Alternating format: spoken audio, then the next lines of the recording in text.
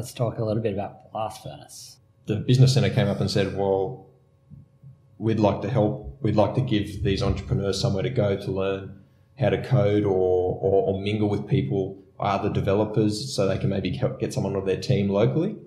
And so we came up with the concept called the Blast Furnace. So the Blast Furnace meetup is basically an interactive coding or tech-based meetup.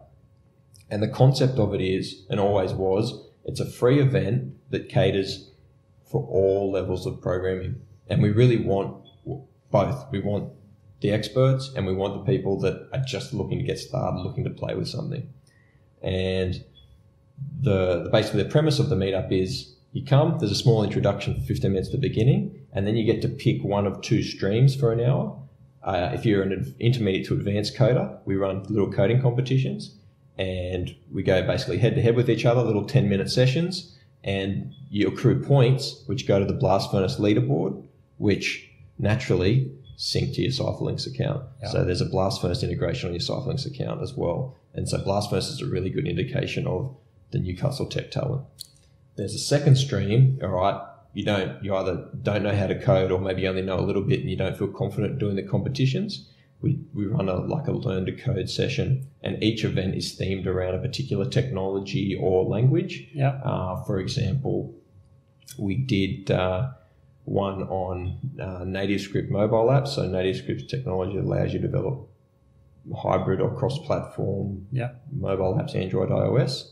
So if you've done a bit of native script before or just web dev in general, then you'd go and do the coding comps with us for the first hour of the event. Yeah. Otherwise, you'd switch over, and that one, I believe, Mudbath presented. So we have a presenter that then presents on the theme of the event. Yeah. So those 2 hours run in parallel. At the end of that, we have a pizza break, so you get free food and drinks. Then the last hour and a half is you actually all come together and you can group up or you can work by yourself, and we try and work through some challenges based on that technology stack or language or whatever the theme is for the night.